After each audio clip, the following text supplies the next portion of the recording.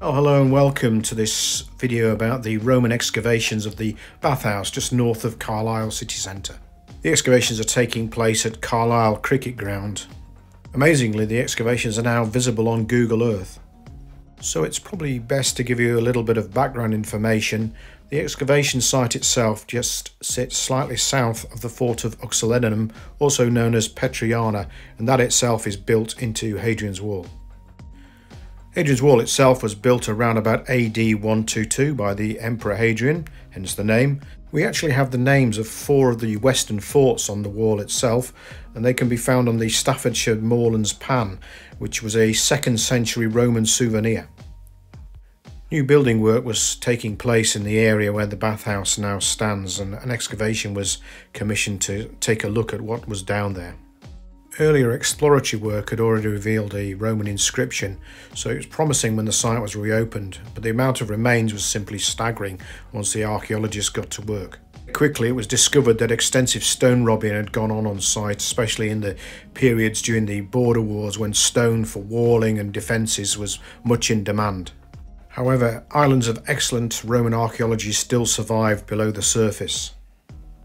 Parts of a hypocaust was discovered with their telltale red stacked tiles to allow the hot air to run underneath the raised floor. Also painted wall plaster was discovered.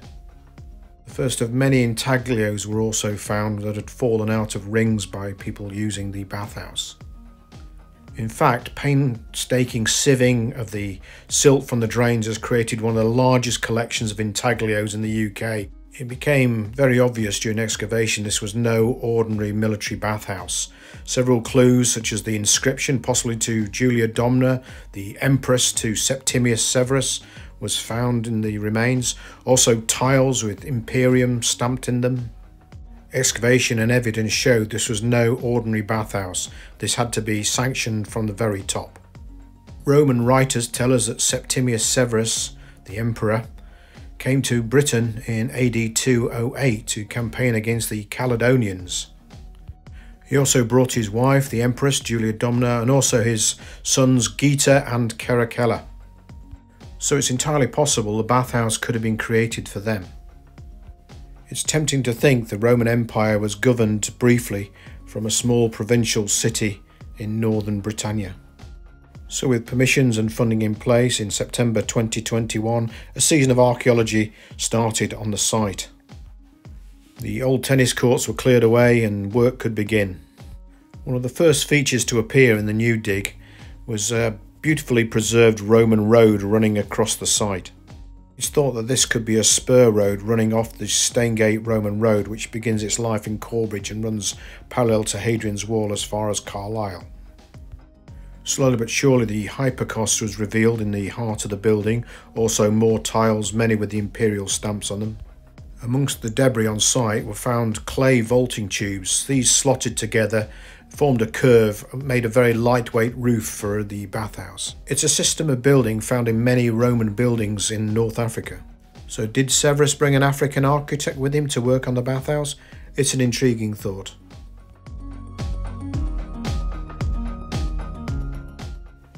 Many trenches were opened up across the site to investigate the size and complexity of the bathhouse. The digging was done mainly by volunteers, led by senior archaeologists from Wardle Armstrong. It's very much a community project and it's a fantastic thing to be part of. The site has revealed many finds such as Roman coins, some in very good condition. We also have Samian, and that came from southern Gaul, patterned and decorated. The team also found T-shaped brackets, and this would have been used to tie the walls together. Also in the assemblage were box flue tiles. These ran up the wall and pushed hot air all the way up to the ceiling. Once again, the imperial stamps with IMP for Imperium were also found on site as part of the hypocaust.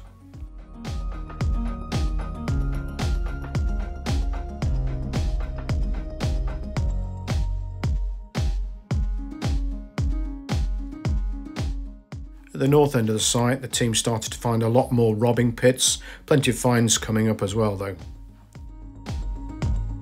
Drains to the northwest of the main building started to appear, plenty of soot around indicating this may have been where the stokeholes were to fire it.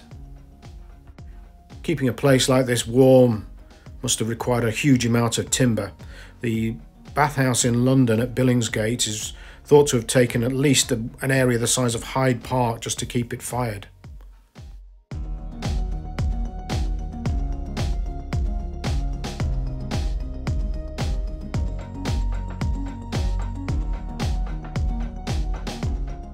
The excavation and the finds here generated plenty of interest. We had boarded television here one evening to do a report. Investigations of the Roman road continued and the trench was widened. Little did the team know the stone heads would be found just a season or two later, just a few feet away.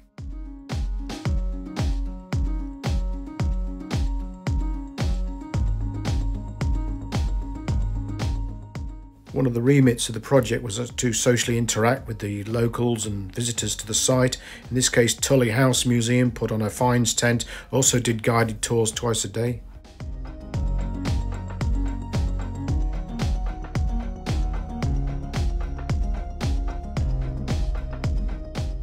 As September wore on, more and more medieval robbing pits were exposed. Also, sections of walls from several different Roman periods started to appear. It became obvious to the archaeologists that the building had been tiered all the way up the hillside with different levels of flooring and walls heading up towards the main road, which sadly remain out of reach for the current archaeological programme. More amazing finds continued to be discovered, including this Roman candlestick, also a sheet of Roman window pane broken into several fragments.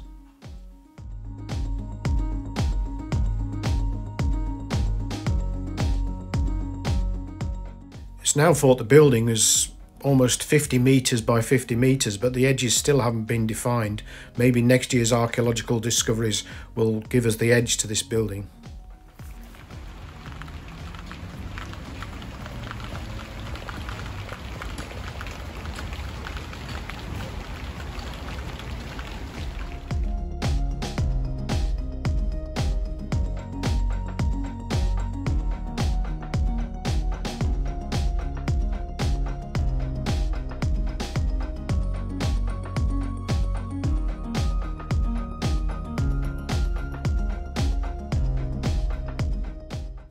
A coin was found on the Roman road surface showing that the road was still in use over 1,000 years later.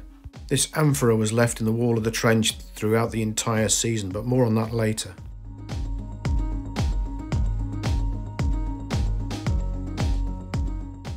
The building began life in the early 3rd century and continued in use until at least the mid-4th century. By that time the hypocaust had gone out of use and the floor had been filled in with rubble. At some point in the later period, someone had tried to keep the hypocaust going with its rather crude adaptation of the system.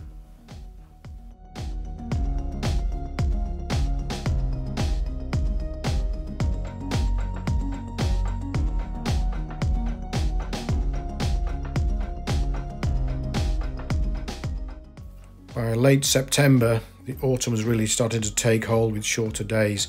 More of the robbed out walls started to appear at the northern end of the trench, some substantial sizes, showing that the bathhouse was built to at least 2 stories.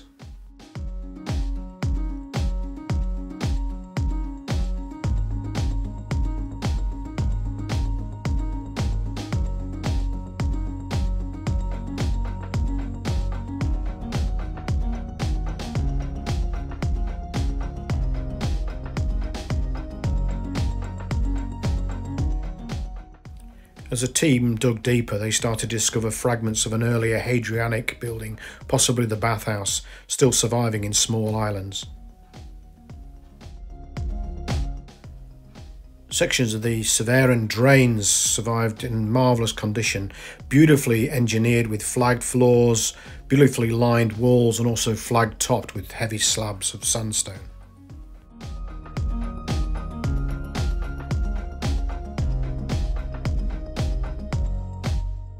Back to the amphora, which was finally lifted and shown after cleaning to have had graffiti marks and a maker's or a producer's stamp on the handle.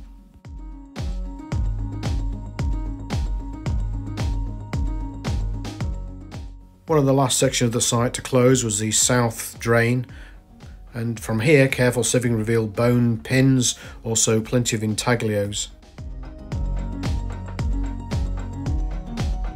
We should get here, the road's here first. That black can't seal this drain. Oh, is that? I visited the site briefly in summer 22 whilst making another video. It seemed quite sad to see the site covered up, and in fact we didn't think the site was going to reopen at all, but things were about to change.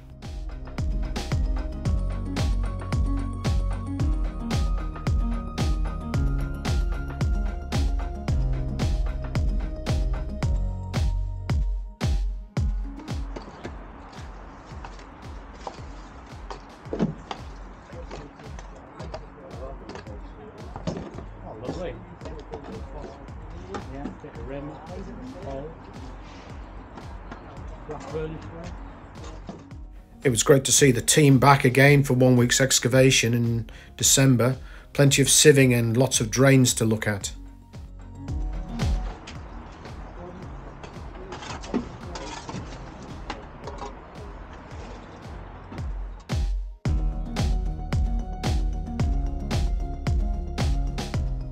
To start, the top layers of the site are machined away mechanically, but then it's down to sheer physical hard labour.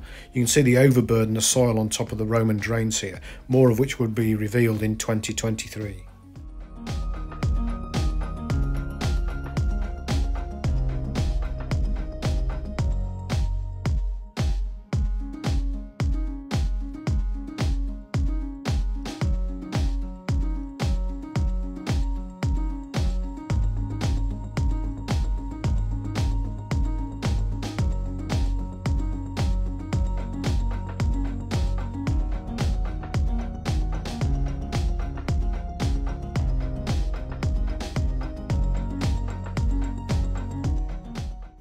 This time in 2023 it was a summer dig back looking for more Roman archaeology on site.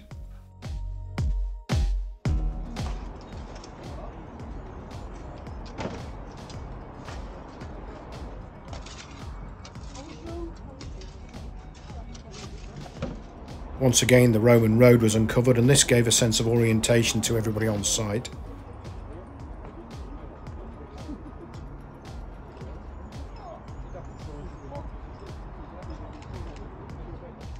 As the trench walls were pushed back on the Roman road dig from the previous year, 2 stone heads suddenly emerged from the side of the trench.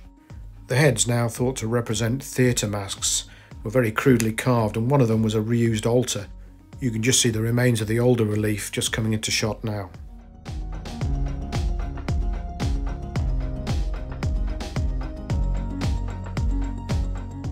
The experts think the stone heads may have stood on the corners of the building quite high up. It was a real privilege to actually see them back on site where they were originally discovered.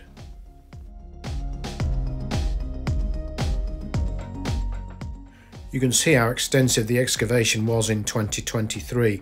Not all the areas excavated in 2021 were re-investigated. They've been recorded and backfilled. In the foreground you can see the drain that was being excavated in December 2022.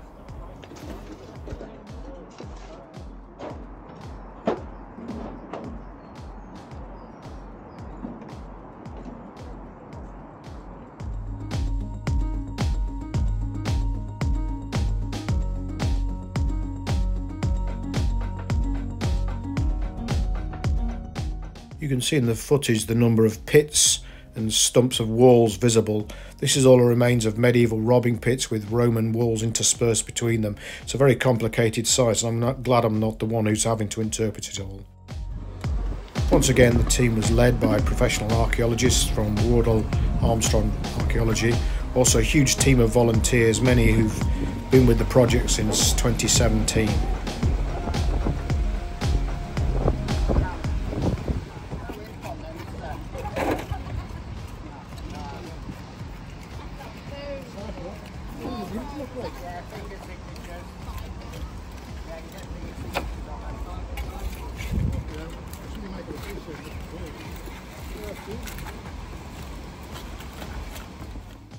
The Roman drains have probably provided the richest source of finds anywhere on site. Looking at the spreader material, it's obvious that men, women and children all used the bathhouse at one time or another during its life.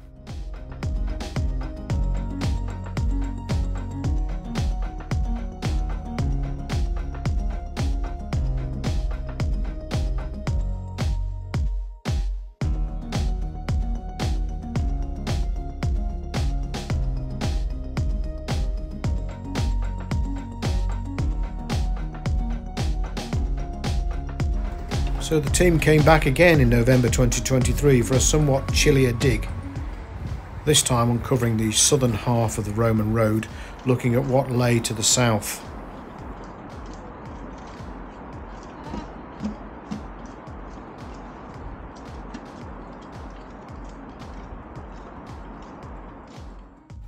The team of archaeologists and volunteers uncovered a large area of paving. There was also post pads for timber buildings. An old quernstone had been used as a hearth, probably in the late Roman period.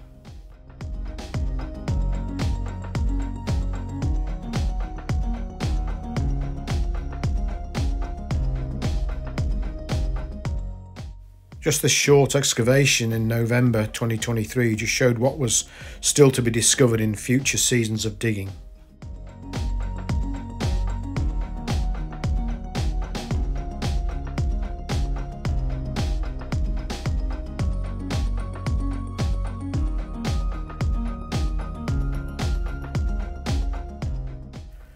So it's exciting to think that the team plus volunteers will be back this summer of 2024 to explore more of what lies around the Roman bathhouse and uncovering more of Roman Carlisle. A special mention must go out to all those who sieved buckets and buckets of mud from the drains to find the intaglios and small finds. Also to the post-excavation teams who washed and then catalogued all the finds coming off site.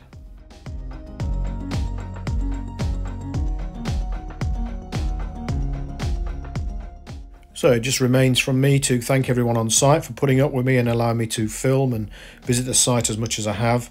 Also, if you could give us a big thumbs up and a subscribe, it helps me create more content. Thank you.